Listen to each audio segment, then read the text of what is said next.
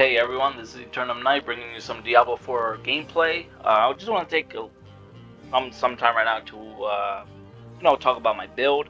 I've been seeing a lot of builds lately and trying to compare it to my build as far as damage numbers and all that. And I'm not gonna sit here and say this is the best build, the most overpowered build, but I don't think it's a complete crap build either. So especially there hasn't been a lot of necromancy builds out there, especially for the blood aspect of things.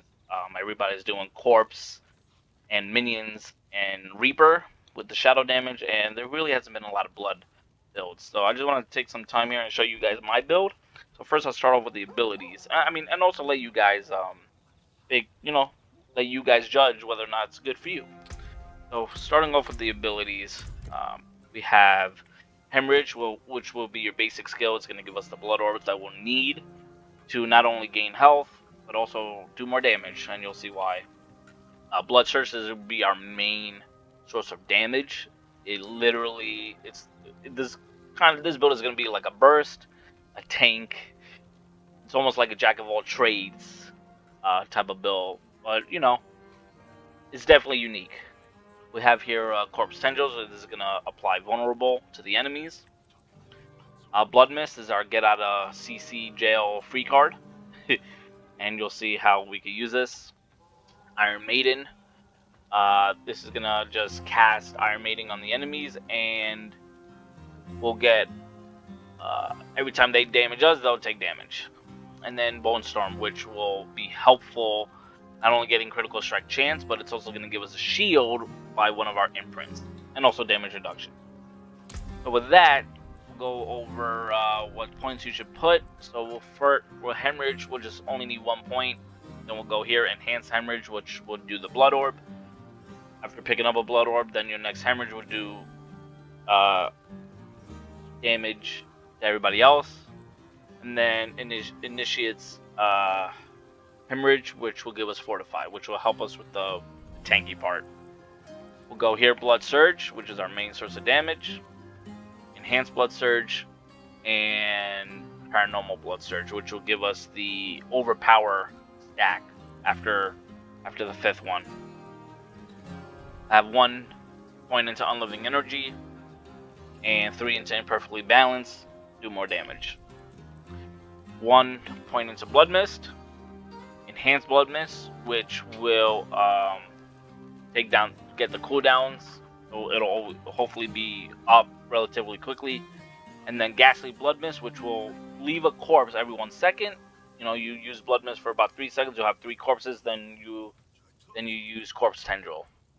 1 point into Iron Maiden, Enhance Iron Maiden, which will give us our essence back, or our energy, or whatever it is. And we'll also heal when minions die as well, which is okay. If we're not taking damage, we're not healing, but the overheal will be good. And 1 point into Corpse Tendril. Even though I have 3 points, that's from my gear. Enhanced Corpse Tendril, which will put slow and make enemies vulnerable for 3 seconds. Then we'll put 1 point here into Gruesome Mending. 3 into Coalesced Blood. 3 points into Drain Vitality. 3 points into Tides of Blood. Again, damage. Here, Fortify when we form a corpse, which is good. And then 3 points into Stand Alone for damage reduction, and then 3 points into Memento Mori. We're literally sacrificing everything. Bone Storm, which helps us with critical strike chance and damage reduction. Damage reduction, critical strike chance. So, and then we'll have Wraith's Vigor, which after 15 seconds of being healthy, the next blood skill will trigger Overpower, which is also good for Blood Surge, and also really good for Blood Mist, which actually does pretty good damage for some reason. Book of the Dead, Skeletal Warriors, sacrificing it. We're going to have our critical strike chance increased by 5%. Skeletal Mages, we're sacrificing it. Overpowered damage is increased by 40%. And Golem, sacrificing Golem, critical strike damage increased. I don't think any of these matter. So these are what I'm sacrificing.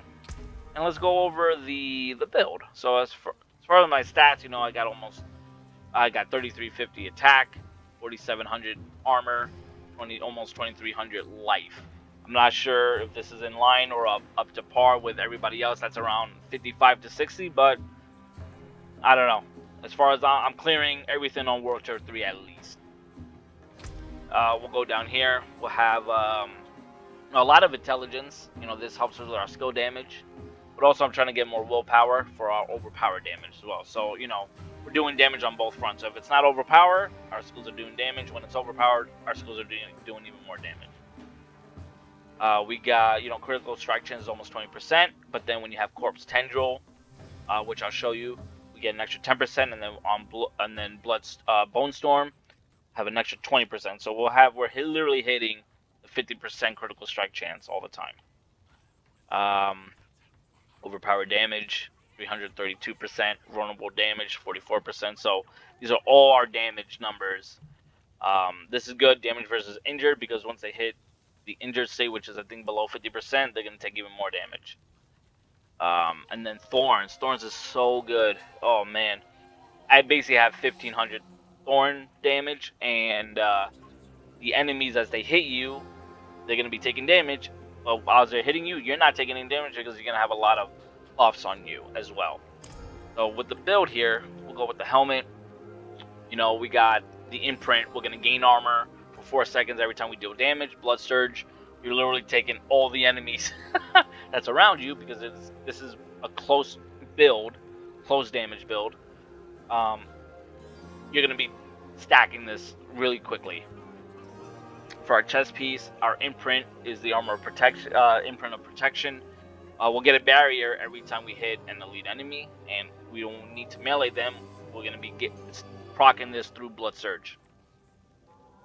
We'll have the Edge Master's imprint. You know, this is just another damage increase.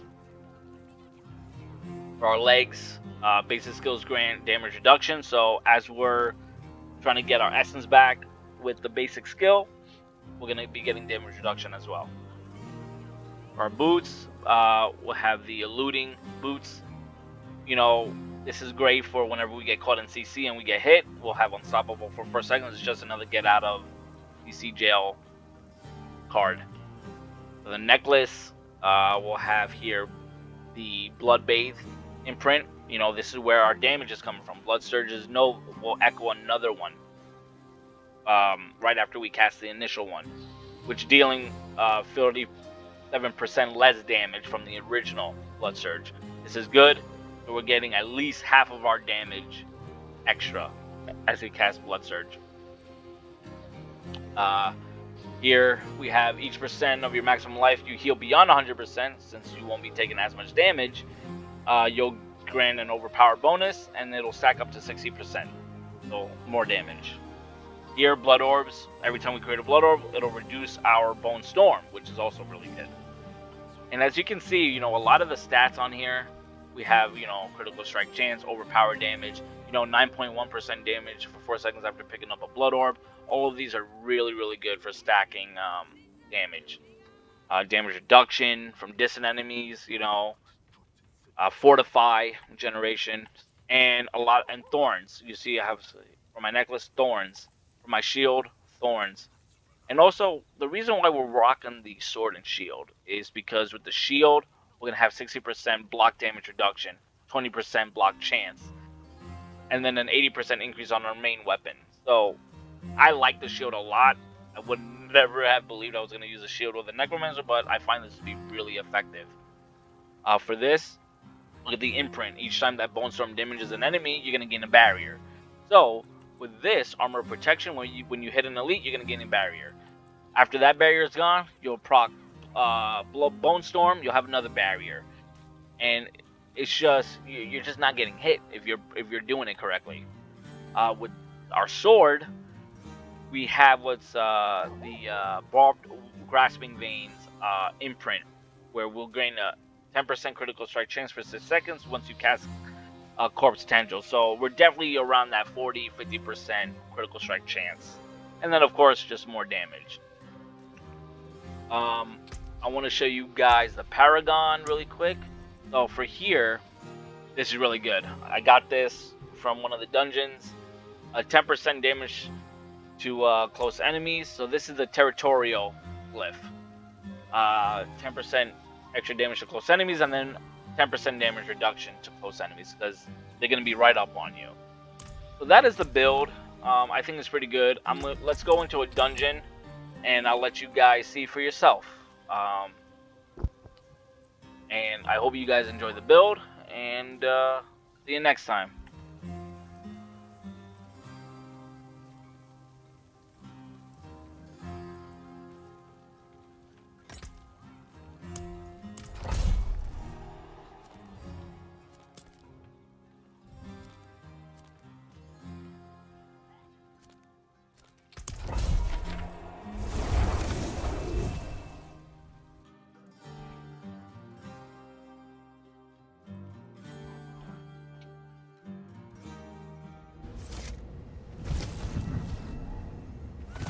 I cannot do that here.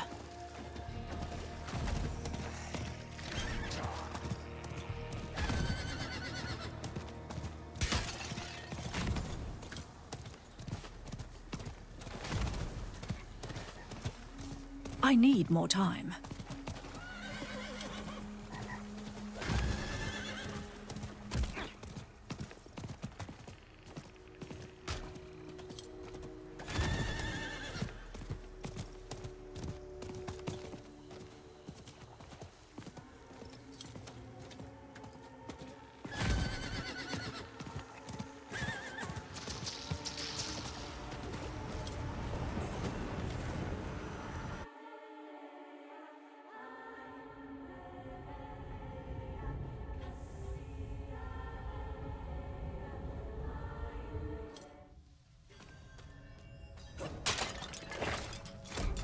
I need more time. Light, show me mercy!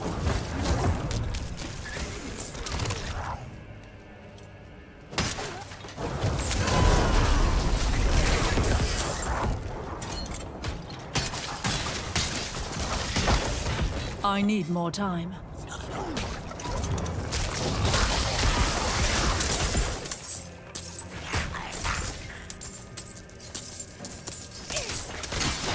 I'm out of essence.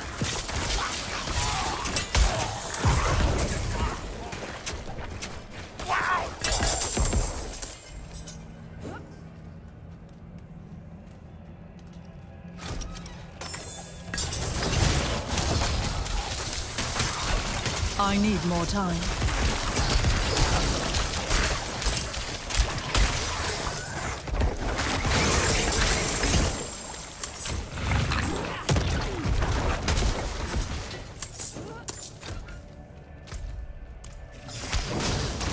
I need more essence.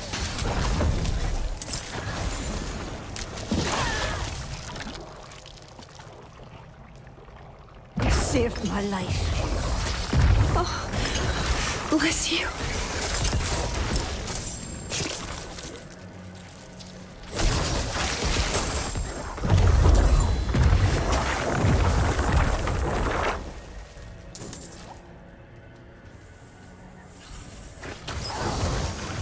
I lack the required essence.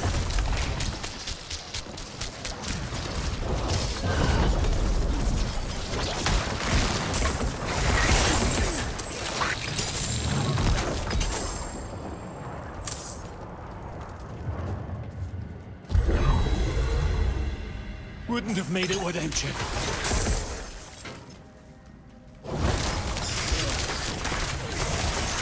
I need more time.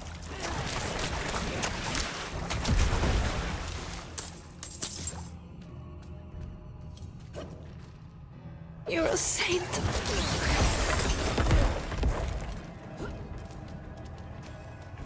I need more time.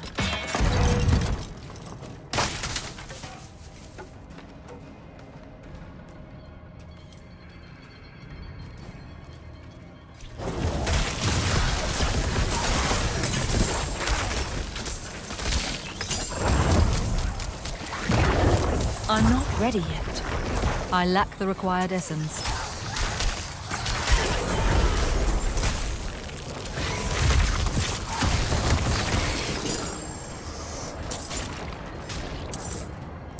I need more time.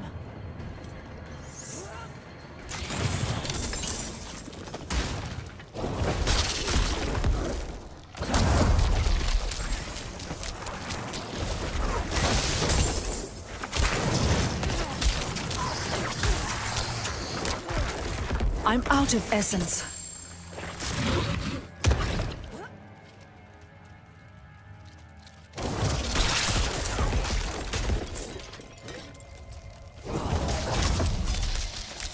I'm not ready yet. No! No!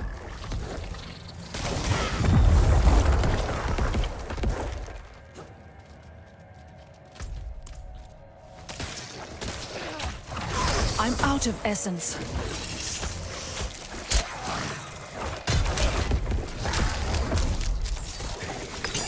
I need more time.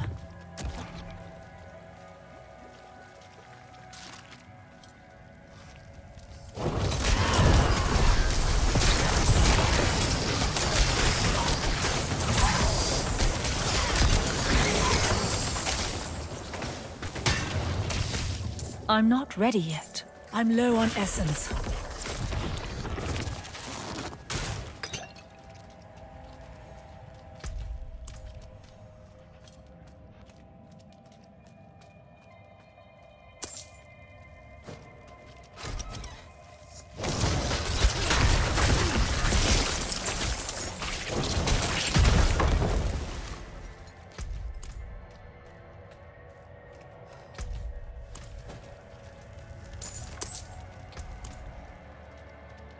I need more time.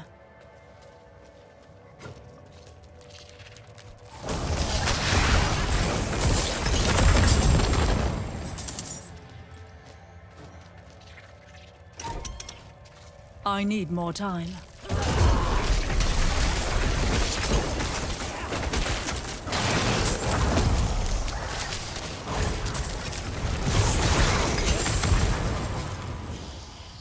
I'm not ready yet.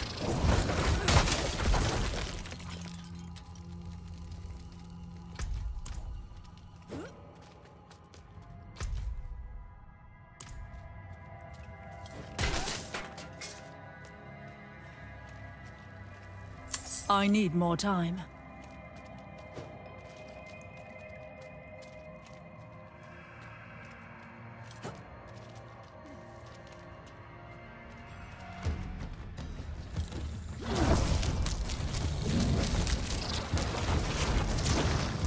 I need more time.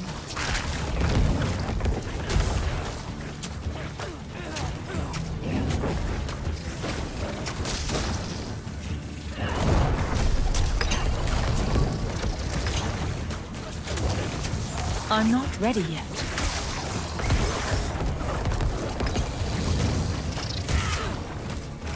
I lack the required essence.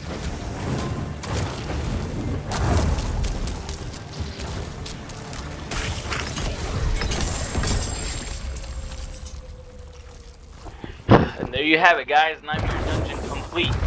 I need more time. So, you know, I really like this build. Let me know what you guys think of the build, and I'll catch you guys next time.